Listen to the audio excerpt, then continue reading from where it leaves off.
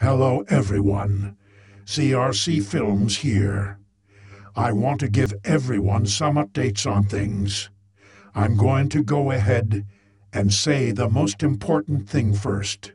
The Legend of Speed comics will be cancelled. If you have been around for a while, you will know that I've been debating on this for a little while now and have been wanting to finish the final chapters and call it quits. But I have not been able to bring myself to draw them. I have not even been able to draw the characters by themselves. So I decided that I would be ending this series and giving away the characters. All Sonic-style characters I've created will now be owned by Nexus Ultimate. He is the new owner of Speed and the others, and anything to do with the characters is now 100% up to him. I also want to thank everyone in the Sonic community that helped me throughout these last few years with these comics.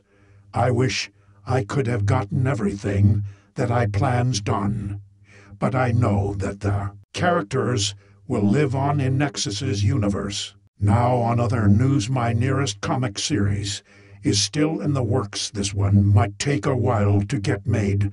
I'm thinking about having a few of the issues done before releasing them, so I could have them at least timely, like a monthly basis, without having to worry about getting them done every month on time, like the other comics I did. Right now, I have a script that goes all up to issue 5 for the Omega Event comics. Lastly, there's another series I've been working on in the background.